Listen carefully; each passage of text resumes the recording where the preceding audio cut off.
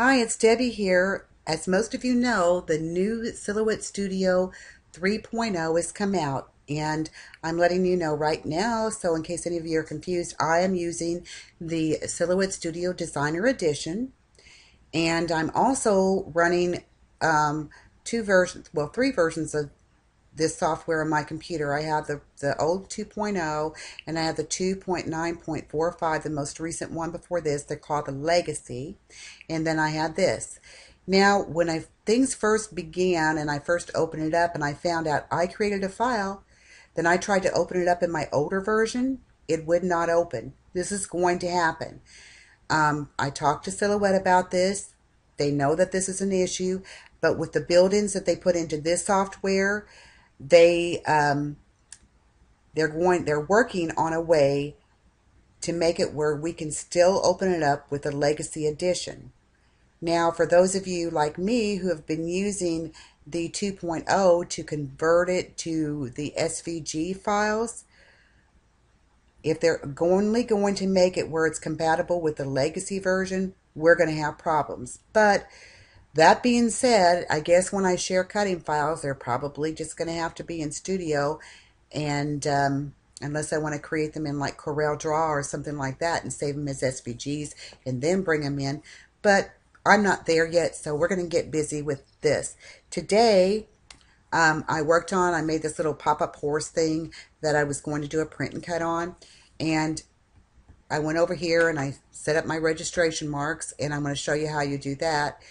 When it says style, you will go here. You can turn them off by doing this, or you select type 1. That's for your cameo and your portrait. And then type 2 is the original, which I still have my original. And you can still select the lengths and the thickness and all that good stuff, but I just did it as it was. But if you look, did you notice something missing? Okay, those little hash marks that tell us not to get outside of this little area. Well, I discussed this with Silhouette as well. They are also going to work on bringing that back. And but I have to say, when I cut this morning, as long as I left it right here in this area, it worked out perfectly. It didn't go outside the cut lines or anything else, but they do need to bring it back. We just need to know for sure that when we cut this, it's not going to cut. Like, say this was just a little bit more over here, like this. Okay, let me undo that.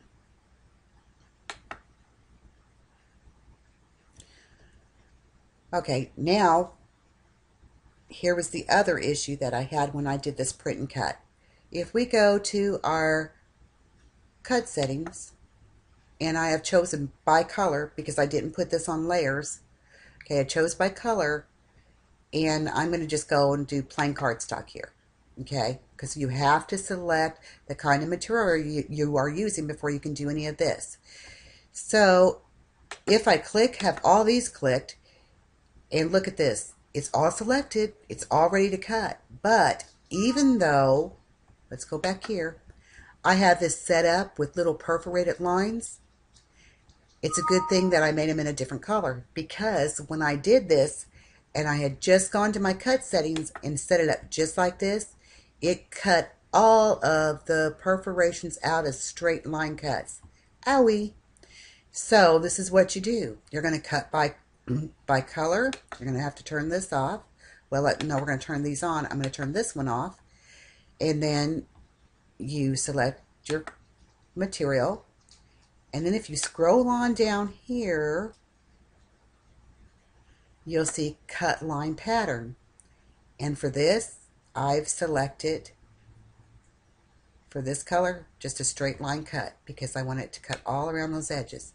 Now, I'm going to turn these two off, turn this back on, and we have cardstock selected. We're going to go down and take a peek at this. Look what it defaulted to. Even though I drew these as perforated lines, it still shows the style as a straight line cut. So I am going to choose style 4.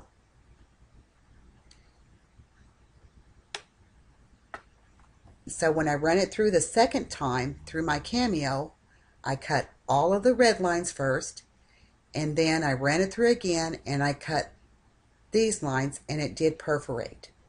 So that's one little thing. I wish there was some way they would set it up just to cut it like on a normal cut. But if this was all in layers, and I'm going to go here to the Open Layers pane, and as you can see, this is all in one layer. I'm going to try something.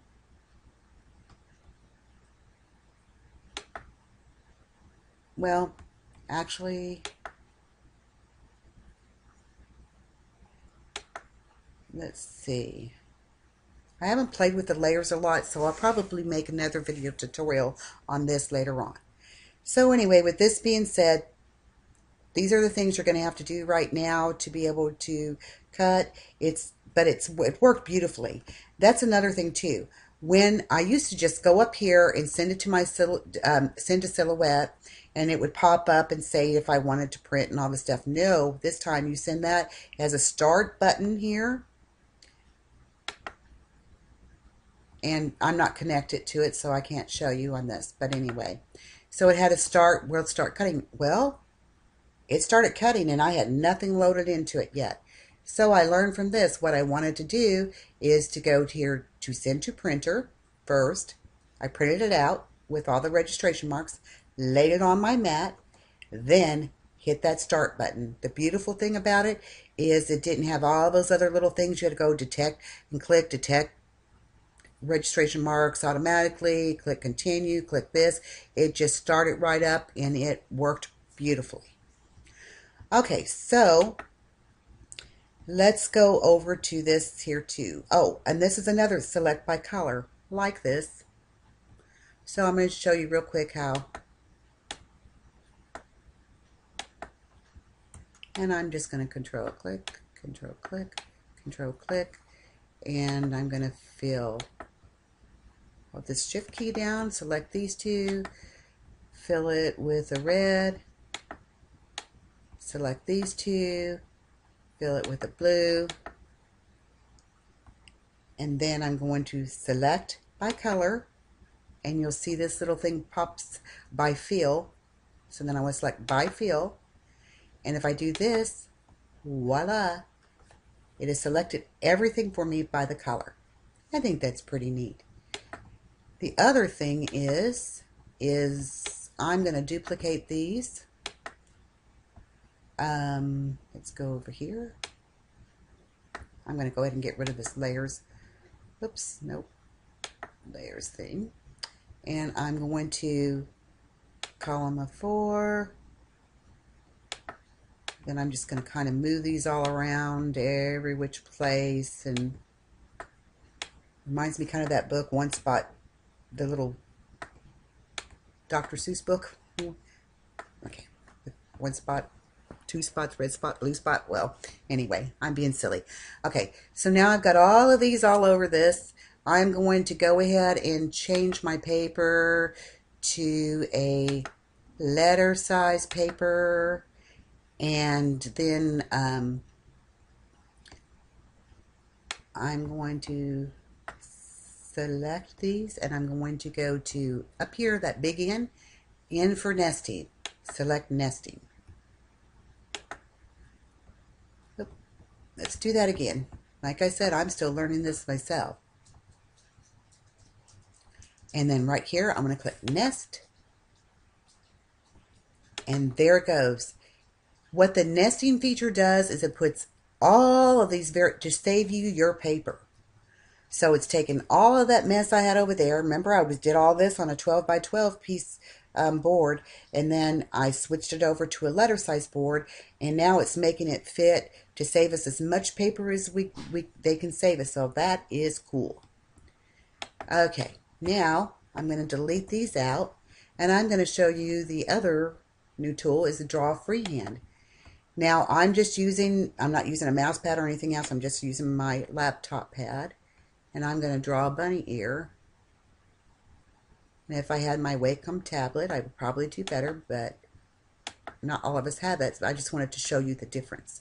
Okay, now I'm going to do this one. It's a smooth, the smooth freehand tool. And I'm going to draw another bunny ear.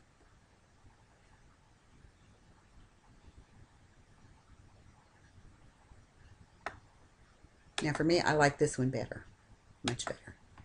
But let's go on to one of my favorite new tools. This is Drawn in Arc. I make a lot of pop-up cards. Some of them have to be at 90-degree angles or 45-degree angles or whatever. Look at this baby. Okay, I'm starting out with my arc.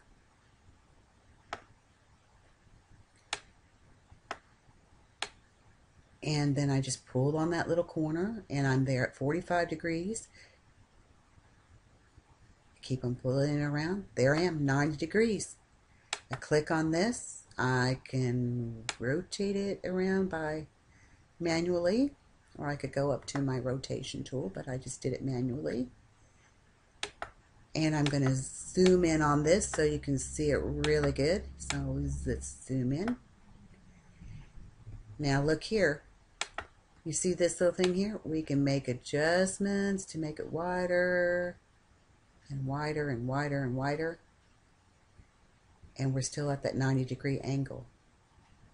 Pretty cool, huh? Now I'm going to go back to fit to window, and hopefully my dogs aren't going to be naughty. It's been a day today with them. They have barked at everything they could bark at. So there they go. Oh, that's because I just got a package delivered. I am so sorry. It seems like every other time I do a video, they get naughty. Okay, so right here we have the polygon tool. You see it right over here. And I just do a regular polygon. So that has 5 sides. Now I'm going to zoom in on this again, and if I can get my Teddy to be quiet and quit being so naughty, I'm going to zoom in on this again, and as I slide this up, you'll see how the polygon is changing. Now, of course, if we go all the way up, we may as well have just drawn a circle, but there you go. I'm going back to fit to window. So what else? Okay, we have down here, we have our, where we open our layers pane. Right here is, we can, offset. We can go right down here now and do an offset. And of course, when you do that, you can still, so we can go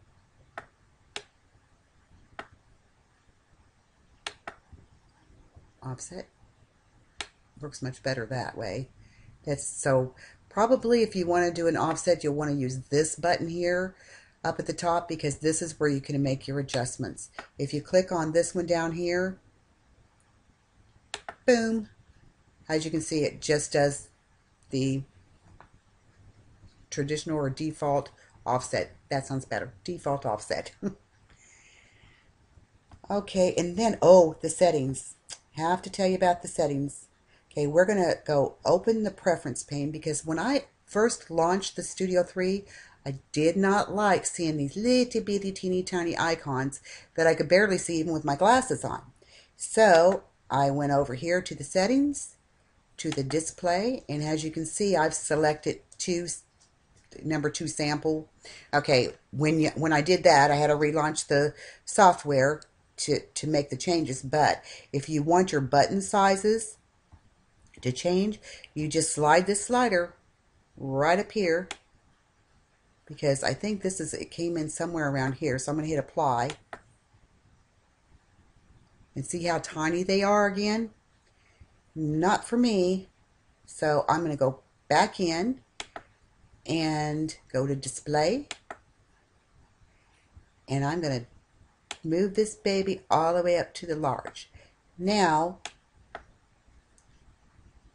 this being said, when I did it on my other computer, which has a smaller screen size, and I put it up as large as it could go, these little icons here disappeared off the bar up here, but there was a little drop down panel that was right over here on the very edge that I could click on that and get these two. So what I had to do is make some adjustments on my other computer, because I really didn't like using that little drop down menu to use these.